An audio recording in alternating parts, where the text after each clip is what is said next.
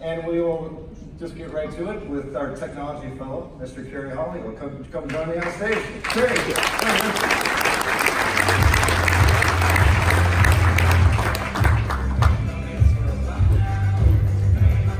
Good day, everyone. And you see a deck that's launched. This is sort of a prelude to all of the topics you see there. But I wanted to start off with, actually before I do this, let me do a plug for tomorrow.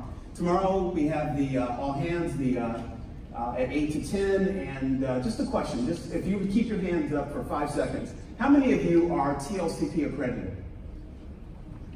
Keep the hands up, keep the hands up. So I would estimate that's maybe 30% of the crowd. That's way too low, so let's fix that. Anyway, let's go on to our topic at hand. Take a look, read this story for a minute. What do you draw from this? Give me some conclusions. What do you draw from this? Opportunity. Opportunity. What else?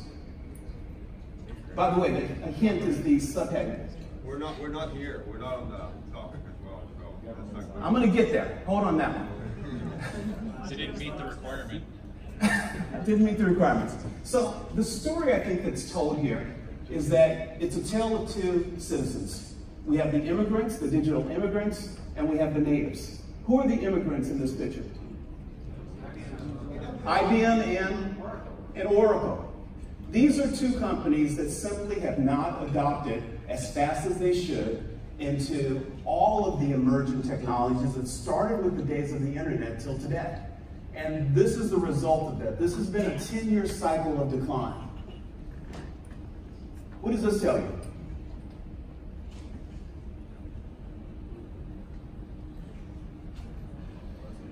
We got lumped in with IBM. Say that one more time. We got lumped in with IBM. Why did I lump us in with IBM? Now, it's not because I've worked for both companies, just so you know. But maybe there's a hidden story there. It's because I have some lessons learned from having a stellar career at IBM and observing what I observe in this great company, which I picture at the same trajectory as IBM. But the point is that I think that all of us have to make sure that this doesn't happen, that this headline never appears in 2025 or 2024, that we, because we are a digital immigrant, that we adopt the practices of a digital native. And in order to do that, there's a ton of technologies that we must address. But I'm going to focus on a narrow set. But before I focus on that narrow set, we are of two minds, in my opinion. I state the following hypothesis, that artificial intelligence is a set of technologies. It's a field of study, but that's not the hypothesis. The hypothesis is that it's a general purpose technology. And as a general purpose technology, it changes the way we live, work, and play. As a general purpose technology, I am suggesting, I am advocating, I am proposing, I am stating as a hypothesis that it will be as important or more than the computer itself. And the computer is a general purpose technology.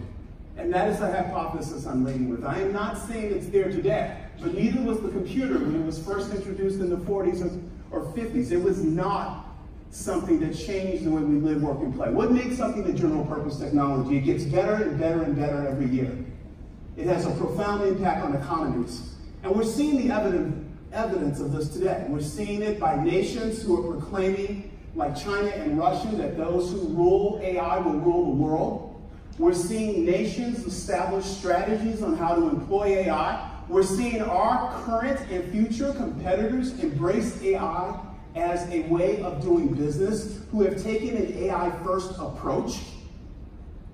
But what are we faced with in our world? In our world, the world I live in now here at UHG, this is the world I see. I see it from some of you who debate and argue, why are you talking about machine learning? I can write a 5-page rule much faster, much cheaper, and all of that is done without concern for the amount of technical debt that we incur.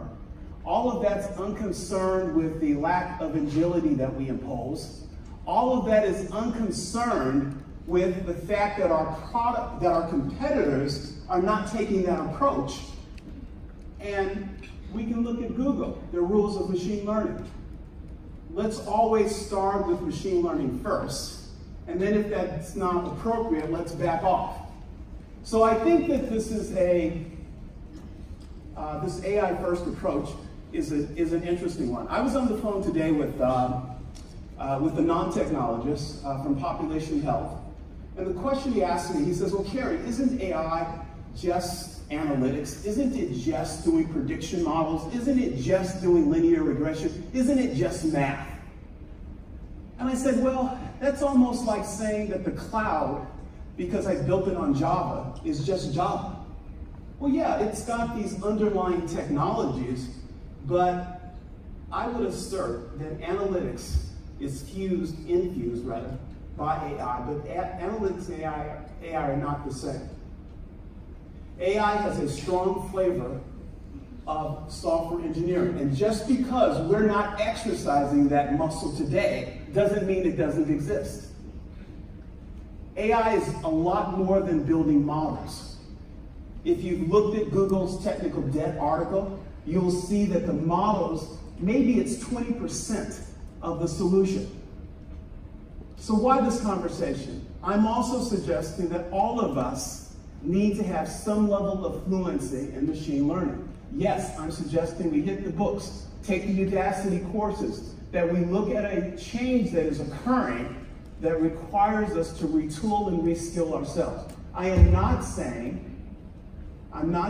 that we should abandon anything that we're doing today. I'm not saying that the future is here now. I'm simply asserting there's an opportunity to do better. There's an opportunity to create a wow factor in our products, a wow factor in our services and our capabilities. And it requires table stakes. I would assert that mobility, cloud, the internet are table stakes. We must, and agile, we must master these, but they are table stakes. But this general purpose technology, I would assert, is key. I just wanted to have this conversation in case some of you see me talk through this before, but let's just have a meeting of the minds on how I would like to talk about artificial intelligence. I'm describing it in waves, and I'm describing it this way not because I want to hijack what AI means, not because I want to be a terrorist and say this is AI and this is not, but instead to have a conversation that expands our horizons in thinking. So we have embraced artificial intelligence. When I say we, this company and the industry at large for quite some time. From an industry standpoint, we know that this emerged in the 50s. And I'm describing this as wave zero because what we did in this early stages of AI was a lot of custom stuff, whether it was custom engineering of hardware, whether it was custom engineering of software. We used the basic math, not the basic math, but the more complex math that we use today. We had statistics, we had the actuaries, we had data scientists. We've had this actually for decades. And this is all great. And this is what we often describe as classical AI. And I'm not suggesting that some problems that we deal with shouldn't still use classical AI. They should. So, the iconic display, I would say, of classical AI was, and this may date me and some of you, I'm still a kid at this point, but just so we're clear. When a computer could first play checkers, that was like a seminal event in our industry back in the early 60s. And then, of course, we saw IBM Big Blue beat Garry Kasparov in chess. That was, I would argue, an iconic display of wave zero. No machine learning, all rules-based, all custom coding, all engineered hardware. Then if we go further, we saw an AI winner. Why did this AI winner occur? It occurred because the promises of AI were unfulfilled. We built systems, we built a tremendous amount of rules-based systems, decision support systems. We used tools like SAS and others, but those systems were hard to maintain. And when the business model changed, when the landscape changed, it was a tremendous cost in terms of time and resources to modify those systems. And then secondly, the whole field of AI was based on being inspired by the human brain and people, and none of these promises were being fulfilled. A winter ensued. What do I mean by a winter? Investment dried up. Less and less research was being done. Industry was abandoning it, and we saw very little progress during this winter. Then we had wave 1 occur, and we had a resurgence. And this is when we saw more and more organizations, largely initially around fraud. We saw this in the financial industry. We've seen it here with payment integrity and others. We started seeing that, and with just prediction models, that we could do a lot better by using machine learning. And so we invested heavily in machine learning. This organization, awesome in its use of analytics, its use of machine learning, grew and built some really outstanding products as a result. But again, I would argue this was wave 1. Iconic display of wave 1, I would assert, was 2011.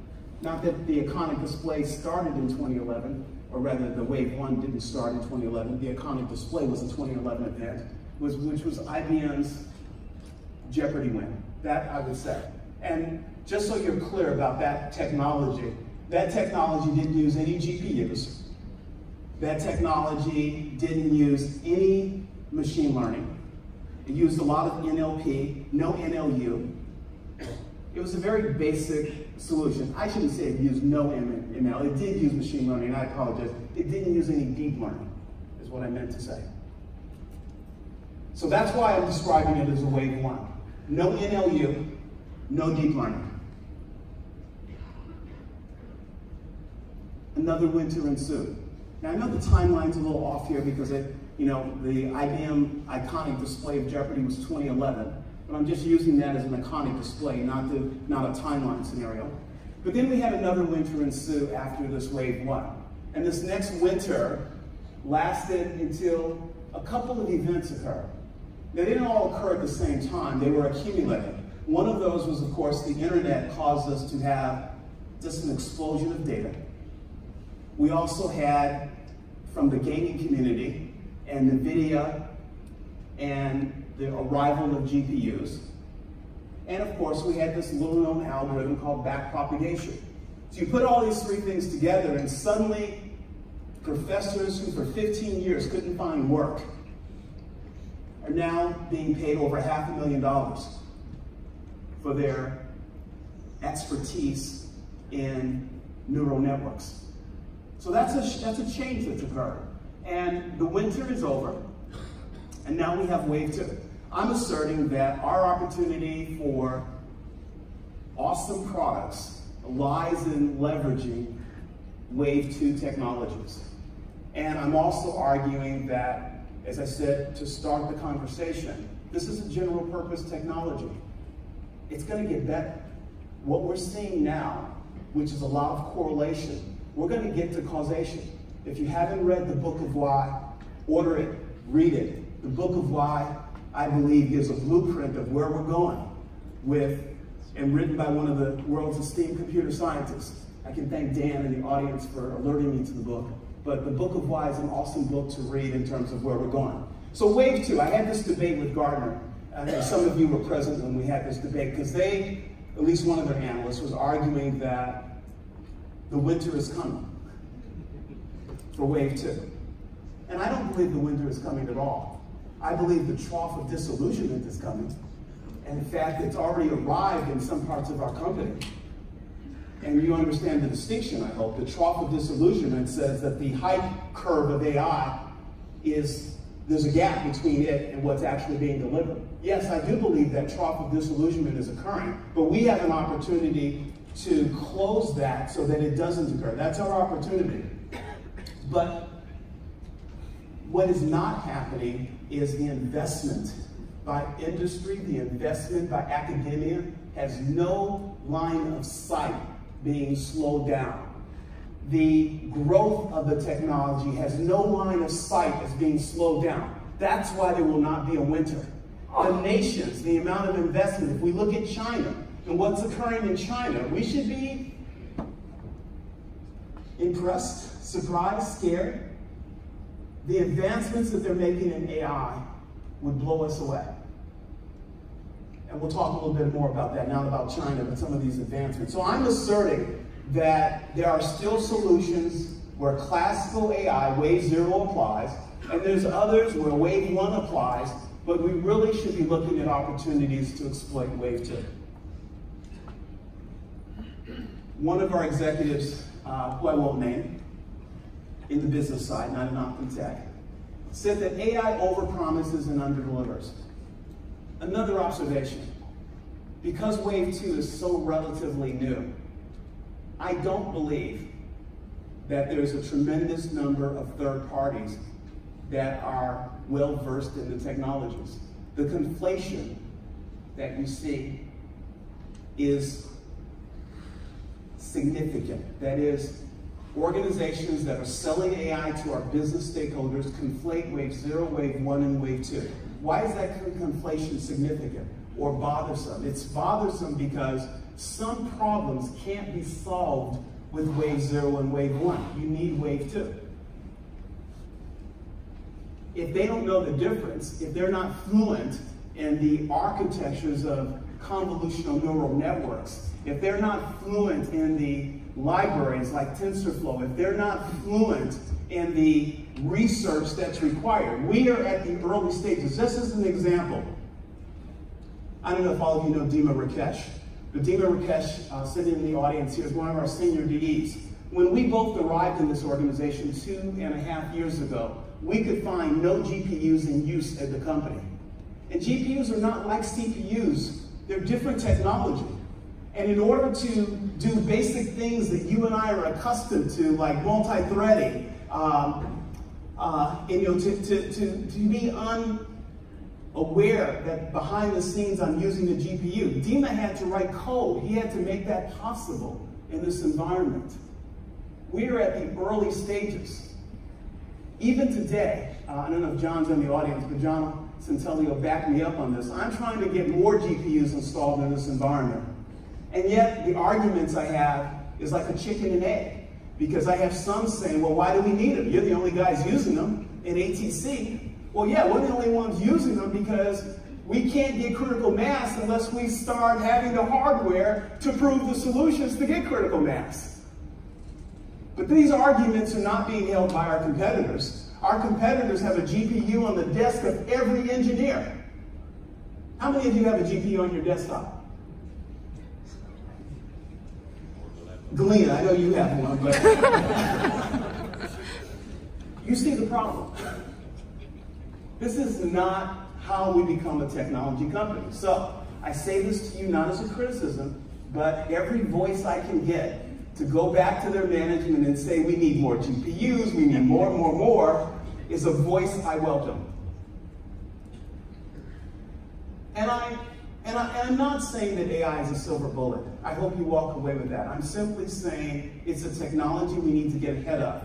We need to be able to democratize and mainstream the technology. And every time I say that, some people think I'm talking about deep learning models.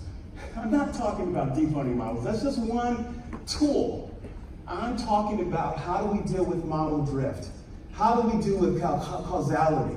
How do we create an environment where, just like a self-driving car, it can take data on the fly and adapt and change? How do we create decision support systems that predict? How do we predict what the caller wants in the next call before the caller even knows it? The same way that we can predict in Netflix what movies you might want to watch. We can do this today. We just have the will. We just need the will and the sponsorship to make it happen. So I agree with the statement that when working with third parties, we may walk away with this notion that AI overpromises, underdelivers. I only ask that all of us understand that we have some brilliant people in this company, truly brilliant people. And we just need to know who they are and tap into them and allow them to lift all of us to a higher plane of capabilities and delivery. And they live, by the way, in all parts of our organization. They live in in Frankie's organization. They live in Bernard's organization. They live in Francois' organization. So we have a tremendous amount of talent. I do think applications are getting more intelligent. And no, I don't see this fully today. But I do think this is where we're headed. And when I say intelligent, I'm saying that we will have systems that use voice, systems that use images, whether they're coming from sensors or cameras. We will have systems that use personalized algorithms. We will have systems that use devices that detect our emotions. We will have systems that have devices that detect our gestures. We will have systems that will do phenomenal things. And at the heart of that, today will be a deep learning neural network. Tomorrow, who knows where the invention will go. And it's because we will embrace software as a service. It's because we will embrace mobile and cloud. And it's because data will come from a variety of approaches. I only share this slide with you to emphasize a message that we've known for some time, that the more we invest in our core systems, and just so I make a preface here, I'm not saying we shouldn't invest in our core systems, just so we're clear.